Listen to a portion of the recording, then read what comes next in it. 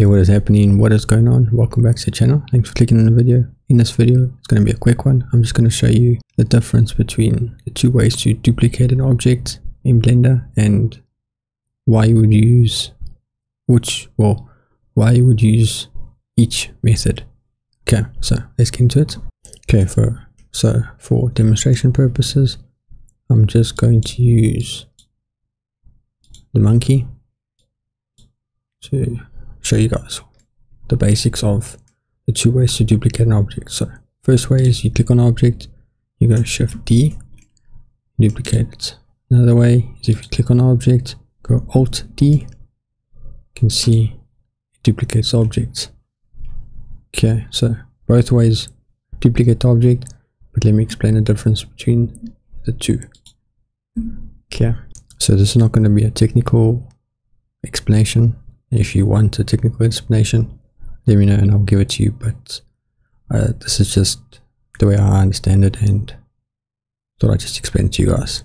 Okay, so what I'm going to do is just enable, so you can see just a normal object. Now if I go, let me add a material. Okay, let me go SHIFT+D.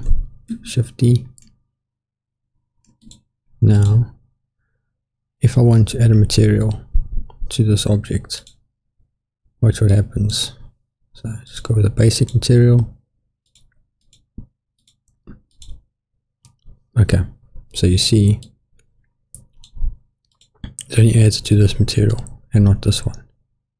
Okay, so obviously one way is if you want to duplicate object and add another, like another material. So I want to add a material to this one. Okay, now let's delete this and delete this. So add a monkey again. Okay, now if I go ALT+D, duplicate it. Okay, now let's add a material.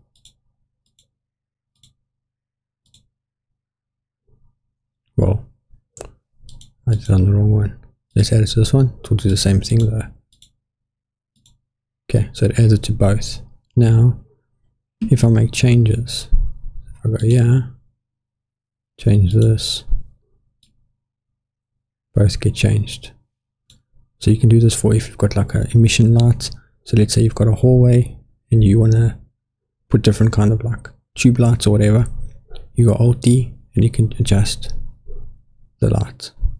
Whereas if you go SHIFT+D, which I'll show you later, it won't.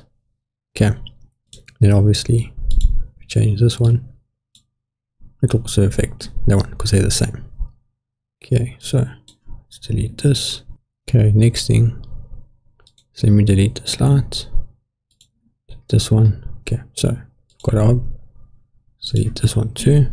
Okay, so another one is, let's say I want to light the scene. So go here, SHIFT+A, add a simple light, go with area, then go G, bring it up, S, scale, G, and then R. Okay, now you've got a point in here. Now what you can do is if you go, so if you go ALT+D, it's going to duplicate the light, and then what you do, go R.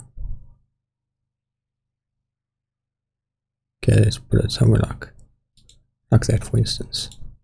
Now let's go to area light 1, change this to 100, and then that one will change to. Okay, so once you adjust this one, both get adjusted. Whereas if you go SHIFT+D, so let's go delete that one, click on this light, go SHIFT+D, bring this one here, go R. Now I change this to 1000 to 100. This one stays 500. Okay, so it's just one of the basic ways to understand it works for lights works for materials.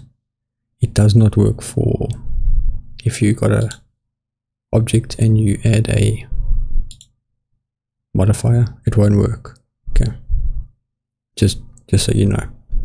But this is just a basic explanation of the two ways to duplicate an object and why you would use either or.